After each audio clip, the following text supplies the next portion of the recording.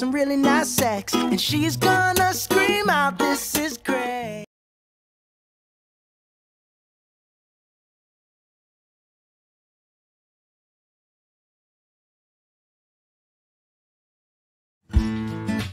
Principle of food preservation. Have you ever heard of preservative? Preservatives help prevent the growth of harmful microorganisms and protect products from spoilage or contamination. Here are the principles of food preservation. A good method of food preservation is one that slows down or prevents altogether the action of the agent or spoilage while no damage being done to the food. Tip 1. Removal of microorganisms of inactivating them. Tip 2. Inactivating enzymes by changing their conditions such as temperature and moisture. Tip 3. Removal of insect, worms, and rats by storing food in dry, airtight containers. Microorganism. What it means by control is factors that can influence the microbial growth in food. For example, heat, cold, drying, acids, chemical preservative, oxygen concentration, sugar and salt, radiation, smoke.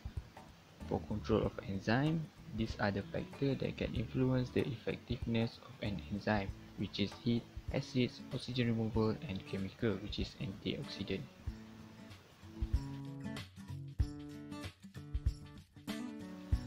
There are two types of preservative, which is chemical preservative and natural preservative. Natural preservative can be found in nature and chemical is made in lab. Chemical preservatives improve shelf life to facilitate preparing or processing, enhance quality and preservation, enhance consumer acceptability, and improve maintain nutritional value. Example of chemical preservative. First, sodium benzoate. Jelly slurry keep the acidity low so no microbial growth. Second, calcium permanganate. Bread has a high pH. Calcium permanganate will lower its pH. More about sodium benzoate.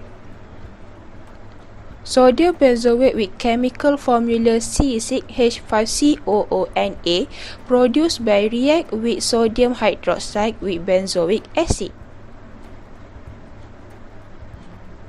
Sodium benzoate and calcium permanganate as antimicrobial agent to prevent food spoilage and help extend shelf life.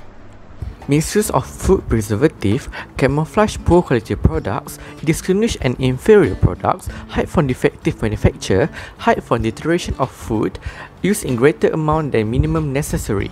Warning: excessive amount of chemical preservative can lead to obesity, cancer, weakened heart tissue, asthma, and bronchitis.